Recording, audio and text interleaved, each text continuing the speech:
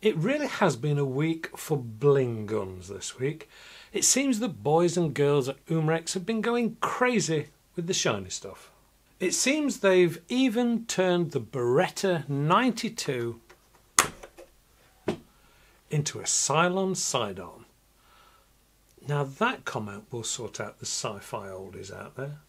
Now I don't suppose there's an awful lot more I can say about the Beretta 92 FS that I haven't already said in previous reviews. So please feel free to take a look at those. This is the 8-round non-blowback pellet version that I already own a few of, and I find them to be pretty accurate. They have a great weighty feel, superb quality, and I've stated many times that I am a real fan of the 92. But whilst I have it here, it would be rude not to at least give this polished chrome version a chrono and target test. So let's take a look at the feet per second. Put it into fire. Let's see what results we get. 409, non-blowback of course. 412, opening up just a little. 402. It's a real handful, is this? It's lovely.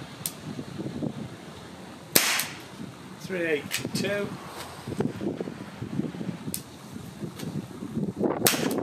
366.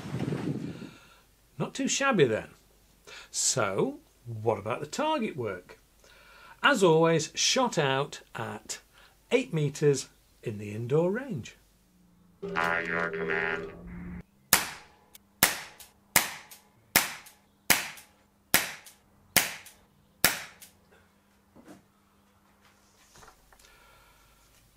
Pretty good then.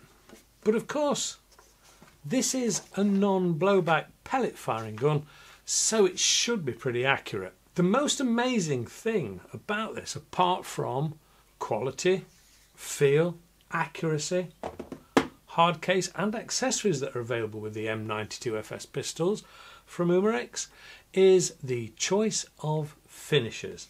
Surely now there is one to suit everybody out there, even the aging sci-fi fans like me. Quick walk around then. All metal, plastic grips, click open 8-round magazine that is a simple method of dropping each pellet in. Once loaded, slot into the space. Then we need to gas, push the button through, it pops the other side out, open, slot in, tighten up so far. You'll get used to how far you need to go on these things. Then click it home, return plastic handle, and now you're ready to go. This has, as always, the safety on both sides, so it works for left or right-handed shooters. Red for fire, obviously, and it's very sure and click. That's great. The sights are open sights, and as you can see from the accuracy test, they're pretty good. Trigger is also metal, and you've got the pullback hammer. And the main thing about these replicas from Umarex is the attention to detail, the weight, the feel of it. The only thing you can't do with these is field strip them. The one thing to point out with this one, as you can see from where I've been holding it, is very quickly you're going to get fingerprints all over it. So make sure you've got a cloth with you at all times to keep it nice and shiny. Would I buy these? They are expensive. I think these are coming out about £230, something like that, UK.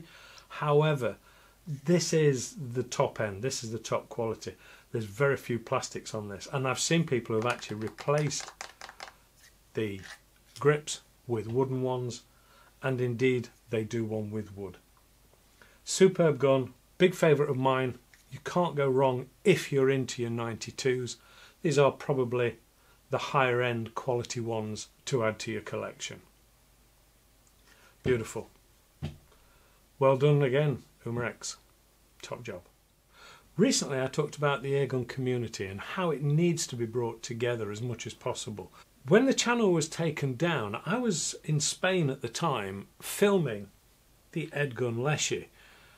A fantastic gun. The review is available to watch if you want. But one of the most supportive people at the time when the channel was taken down was Airgun West.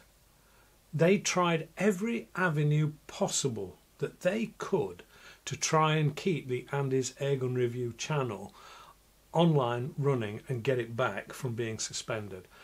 And I really appreciated their help. So it's a bit of a shout out. Go and check out Airgun West. He deals mostly obviously in airguns, but a great guy who really is part of the community.